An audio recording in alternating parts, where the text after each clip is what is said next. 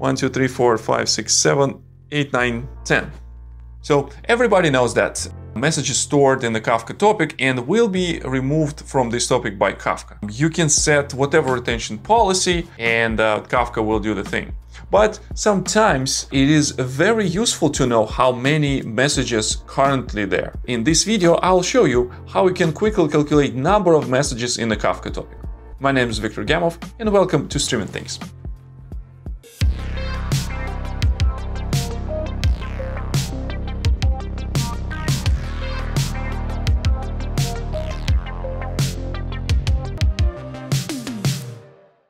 Alright, so I do have a topic where my system is generating some of the orders. New orders come into the system and I would like to know how many orders are there from beginning of these times. I can go here in UI and check whatever messages are flowing in. I see the messages, I see different offsets. Now I would like to know how many messages I have in total. And for this use case, I will be using ksqldb and show you how you calculate number of messages in topic. In order to start working with this topic, I need to create a stream out of it. So my messages in Kafka topic stored in the protobuf format, and I always can learn about the schema. So I'm going there in the topic view and I can see the schema represents a protobuf. So same information ksqldb can use in order to infer the schema. I don't need to put all these fields there, so I just need to do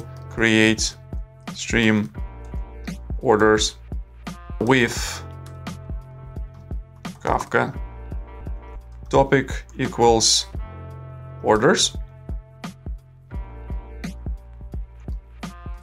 Value format equals protobuf. Based on this information, my ksqldb will be able to introspect the topic information and pick up the schema and create a stream. So run this. Stream was successfully created. Now, when I have the stream, now I can use all these functions that are available in ksqldb. One of the functions that I can find very useful for this particular use case is a function called count. Select count. Next thing is that we need to create a dummy field in order to please ksqldb syntax. I will show you where you can learn more about this and how does it work. From orders, now group by x and emit changes, limit 1. So in this particular case, I will have a query that will calculate each message and gives me a result. Also important thing, I need to reset offset to earliest in order this query will calculate all the messages from the beginning of the topic.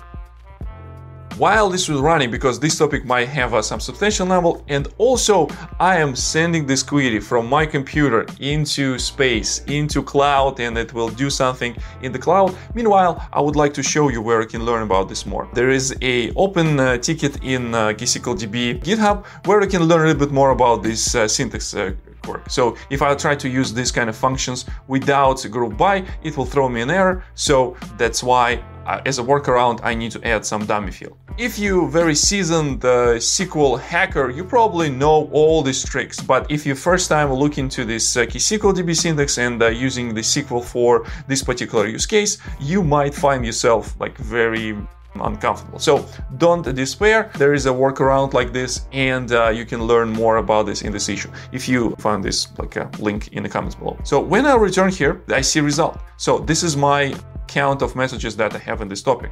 And when I run this again, it will also execute this one more time. So it also will take some time because while I was running this query, my application also generate more and more messages. So we should see a different number next time. And you can say, Victor, but this is not super useful because it takes a lot of time to get this very simple thing. So in order to get this very simple thing faster, we need to materialize this result and update these values in the background using ktable. So in this particular case, I need to go here and say create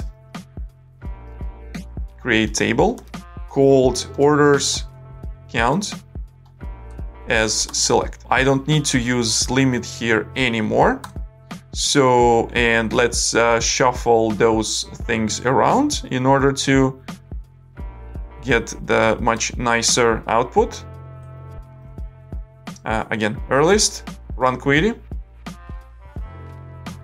My query was executed. Now, if I go here and I just do orders count, query table, I don't need to do image changes because I need to get the result immediately. So where x equals x, again, this is a quirk of the SQL syntax.